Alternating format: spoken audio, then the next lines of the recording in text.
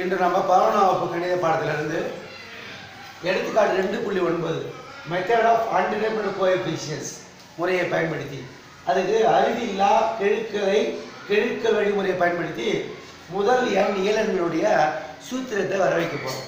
பல முறை இருக்கு. நம்ம இந்த கிளாஸ்ல இந்த வகுப்பறையில் மெத்தட் ஆஃப் அன்டிடெர்மின்ட் கோஎஃபிஷியன்ட்ஸ் முறையில் இந்த முதல் n இயலெண்களுடைய சூத்திரம் n × n+1/2 வர வைக்க போகிறோம். அதில் கொடுக்கப்பட்ட கேள்வியை Sn வச்சுக்கணும். Sn last n, n-1, n-2 etcetera 3 + 2 + 1 கொடுக்கப்பட்ட கேள்வியை Sn எழுதிக்கிறோம். இதுக்கப்புறம் நம்ம என்ன பண்ணோம், இங்கே n இன்வால்வ் ஆகுது, இங்கே n இன்வால்வ் ஆகுது, இங்கேயும் n வருது, லாஸ்ட் 3 டைமில் n வரல. அப்போ n வராத நம்ம எழுத போகிறோம். n, n-1, n-2 etcetera 2 n involve ஆகாமல் 2 வர வைக்கணும். அப்போ n-2 பெருக்கி பாருங்களா, -n +n கேன்சல் ஆகிடும், -(-+2) புரியுதுங்களா?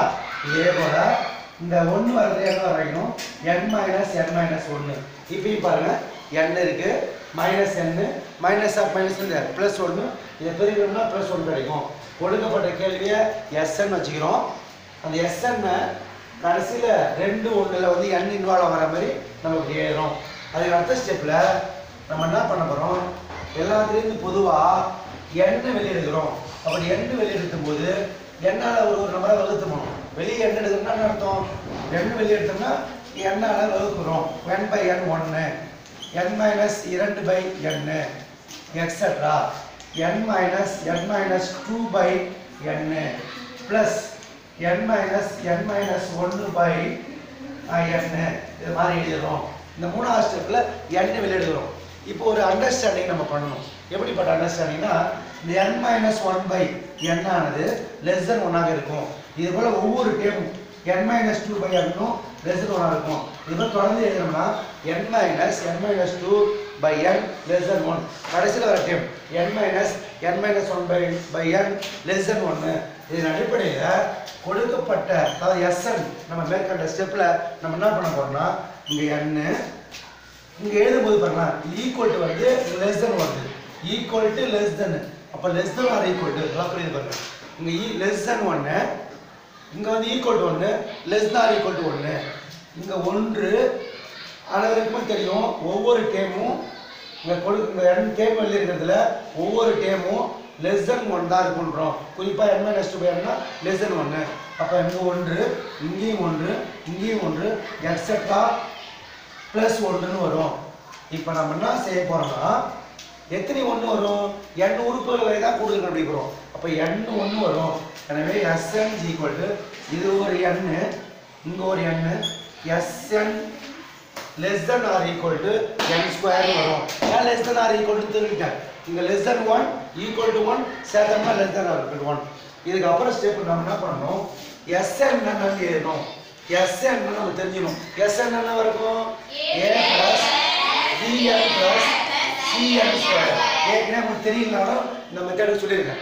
Sn என்பது a + bn + cn² எடுத்துக்கிறோம். எங்க நம்மளே எடுத்துக்கிறோம், அசியூம் பண்ணணும். இதில் இருந்து நம்ம என்ன பண்ணணும், Sn நம்ம எடுத்த உடனே a, b, c என்பது real number belongs to r சொல்லுவாங்க.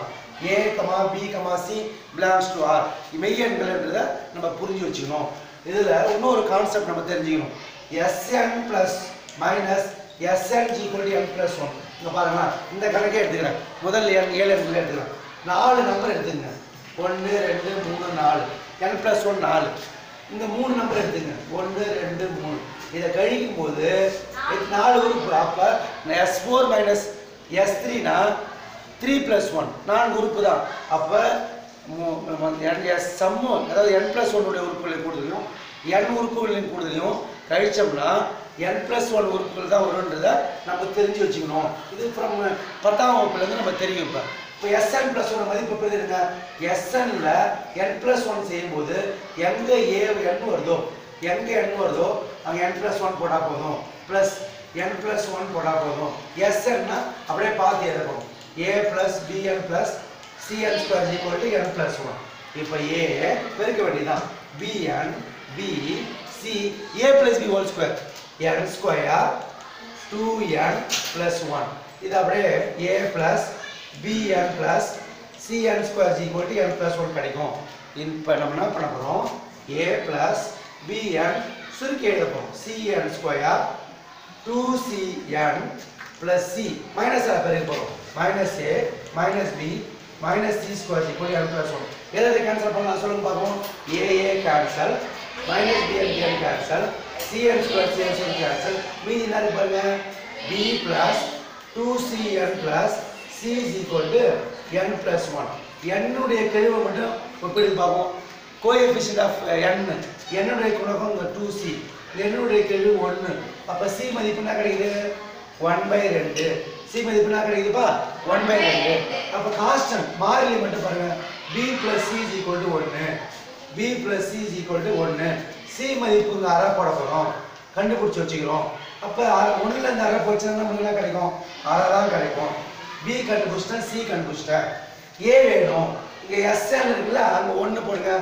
sn என்பது s1 1 நம்ம எடுத்தோம்னா 1 போட்டோம்னா a plus b into 1 plus c into n square 1 இங்க 1 போறோம் இங்க 1 போறோம் அப்ப 1 a மதிப்பு தெரியும் a மதிப்புனா பாருங்க கண்டுபிடிக்க போறோம் b மதிப்பு அரை c மதிப்பு அரை equal to 1 அரை அரையை கூட்டுங்க 1 அப்ப அந்த 1 1 என்ன ஆயிடும் 0 இப்போ நம்ம பாருங்க c மதிப்பு கண்டுபிடிச்சிட்டோம் b மதிப்பு கண்டுபிடிச்சிட்டோம் a மதிப்பு கண்டுபிடிச்சிட்டோம் நாம என்ன கண்டுபிடிக்க போறோம் n ஏழோட கூடுதல் சம் அப்ப பாருங்க ஏற்கனவே sn னா a plus bn plus cn square ஒரு வகை போடுங்க a மதிப்பு 0 b மதிப்பு பாருங்க 1/2 c மதிப்பு பாருங்க c மதிப்பு 1/2 n ஸ்கொயர் இதுல பொதுவா நம்ம என்ன பண்ணோம் 2 காமனா வச்சுக்கிறோம் மேல பாருங்க n plus n square n வெளியிடுங்க